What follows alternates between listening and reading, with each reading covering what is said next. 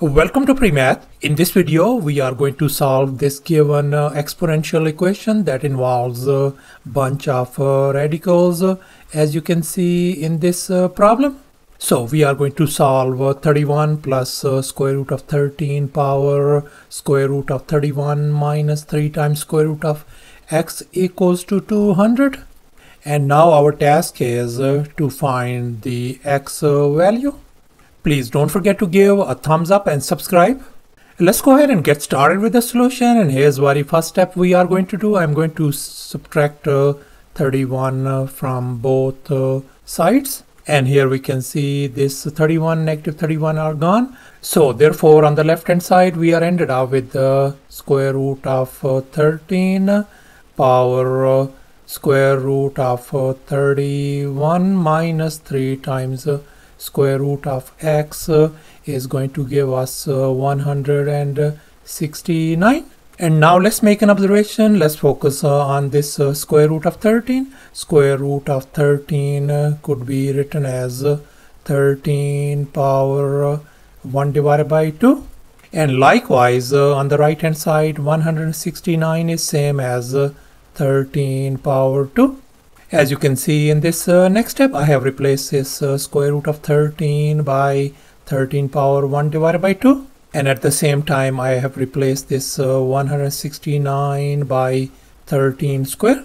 And now let's recall the power rule of exponents. If we have x power m and then power n, in other words, we have these two nested exponents, then we can write this one as x power m times n. And here we can see we have this exponent 1 divided by 2 and we have another whole exponent. So we are going to multiply them out. So therefore left hand side could be written as 13 power 1 divided by 2 times square root of 31 minus 3 times square root of x equals to 13 power 2.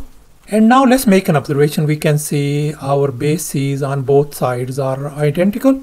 So as long as the bases are identical, we can equate our exponents as well. So therefore we can write this exponent 1 divided by 2 times the square root of 31 minus 3 times square root of x equals to 2. And now I am going to remove this fraction by multiplying 2 on both sides.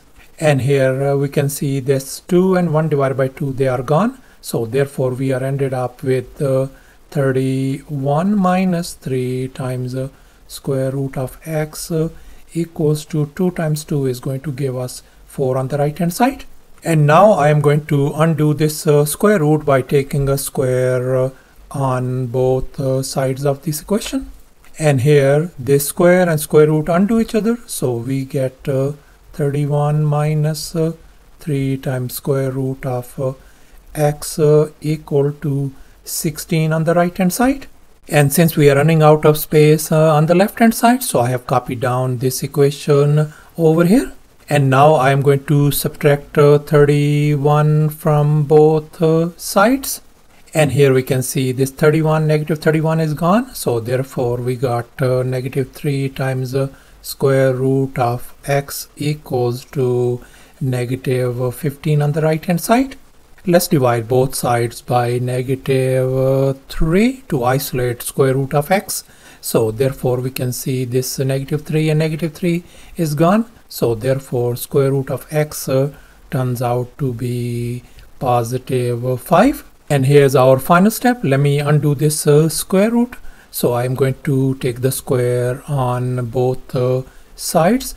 And here we can see this square and square root is gone. So therefore our x value turns out to be 25. And that is our solution.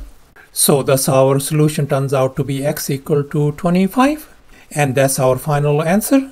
Thanks for watching and please don't forget to subscribe to my channel for more exciting videos. Bye.